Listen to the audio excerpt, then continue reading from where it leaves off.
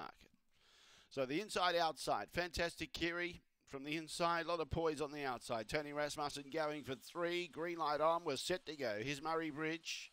Away and racing. The favourites began equally as well as each other, and Fantastic Kiri hunts up on the inside. A lot of poise, a length away in second placing and chasing out after it. So we've got a good race on our hands now. Behind those, we've got Aston Kyoto, and Aston Amber follows those through.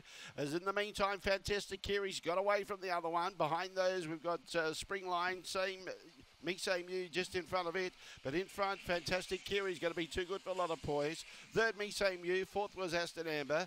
Then in turn behind those, pulling up quickly, we had Jet Blaze, Aston Kyoto and Spring Line at the tail end of the field. The run was around 25 and 53. 25.53. Fantastic Kiri. Good enough to hold out the challenge of a lot of poise in the early stages of the race.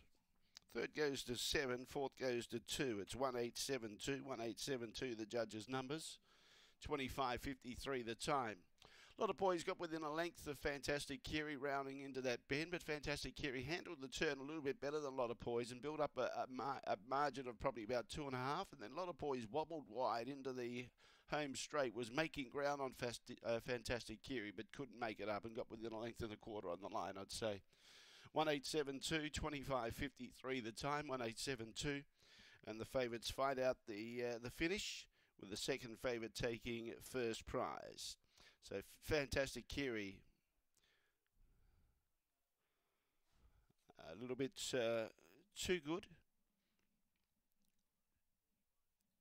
is a white and black dog, is by Fernando Bale and a Fantastic Winnie, raced by B. Stewart, D. Chegia, O. Chegia, and D. DeSiccio, and Aussie Chegia, the winning trainer. Fantastic Kiri, $2.80 and $1.30. A lot of poise, 140, no third for Me Same You. Fourth, number 2, Aston Amber. Quinella, 1 and 8, 170. The exacta, 1 and 8, 890. The trifecta, 187, 15.